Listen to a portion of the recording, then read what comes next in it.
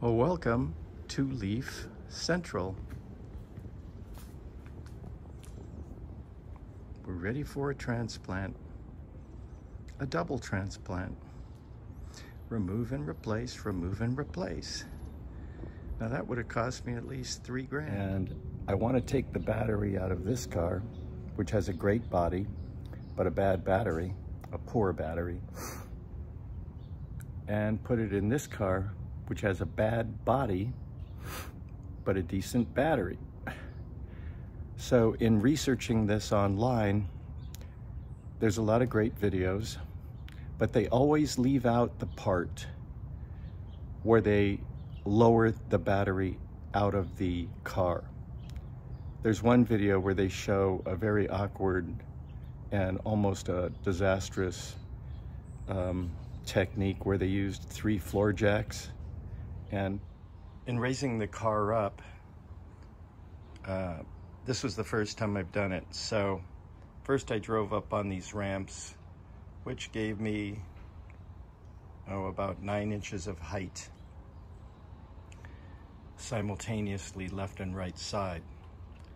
Once I did that, I could get my floor jack under here.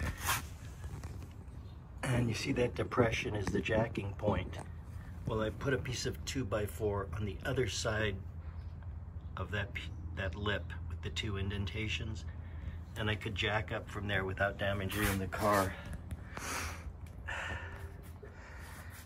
So I raised it up to a reasonable level, and then I went to the rear of the car, and what in a time I jacked up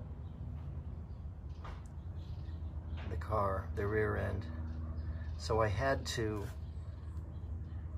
alternate between the corners, front, rear, left, right, front, rear, left, right, in order to safely raise the car. I now have the car on the rear cross member, but it's the rear swing arm of the suspension. So that gives me a very sturdy, thick place. This is the cross member.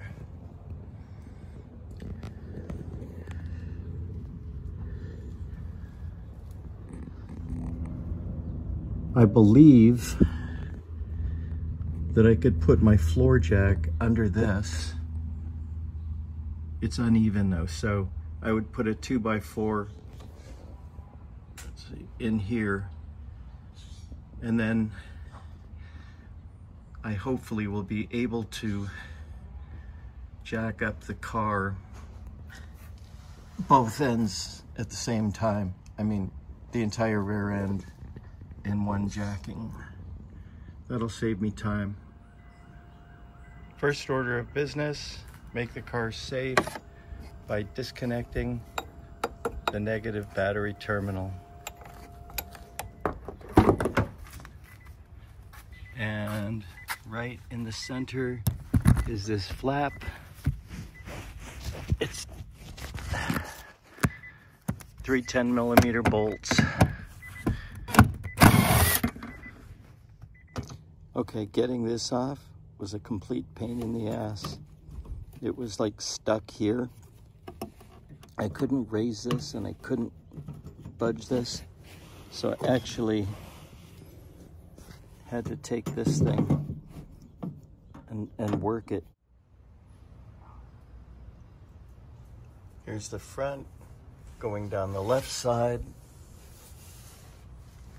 towards the rear. Here's the first standoff, which is for the pop rivets. There's the second standoff for the pop rivets. There's about 1.5 inches between the end of the motorcycle lift support bar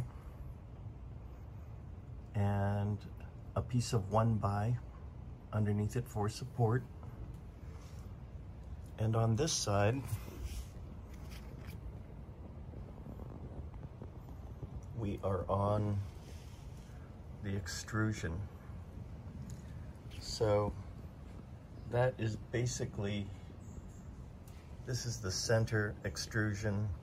So it's the middle of 3 extrusions on the bottom. 1, 2, 3. And then about 1.5 inches distance from the standoff. Okay, we're getting ready to put the battery in. This is the one I took out of the white leaf. This one only has 4 bars.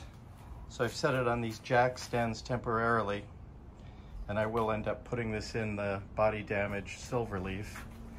But here is our battery.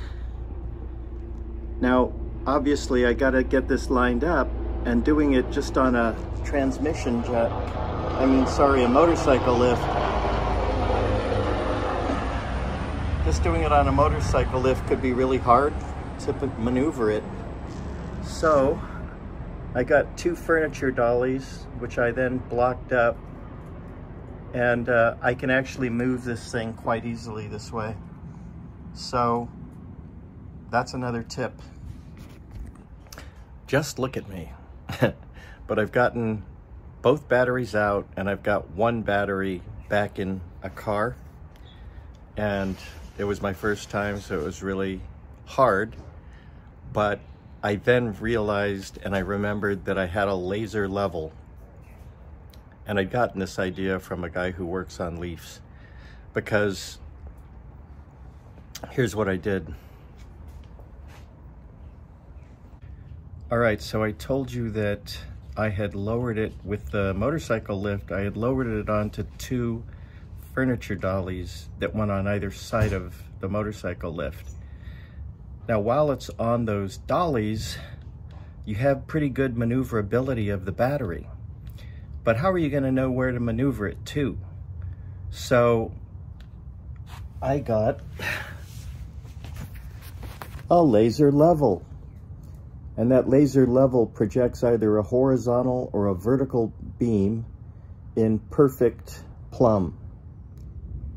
What I did was, there's the battery brackets. Now, when you put those in, they're meant to be put in loose, so you can maneuver them around. They give you some adjustment. But you have to line up so that when the back of the battery comes up, it misses them, right? So I put the laser level so that it was touching both of those brackets, and I knew that that was a parallel line. Then at that time, the battery was down here waiting to be jacked up. So I maneuvered it until the back end of the battery was perfectly in line with that laser line. And then I knew when I went up, it would clear that perfectly. Then on the other axis,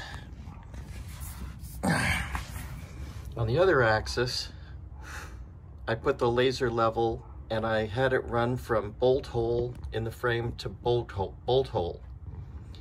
And then I moved the battery in and out until that laser was going through the center of the bolt holes. Now, as you jack it up with the lift, because of the physics of the lift, it's always going to creep away from you. So what you do is you begin to take it up, and as it creeps away, you just keep grabbing the handle down here and pulling it to yourself.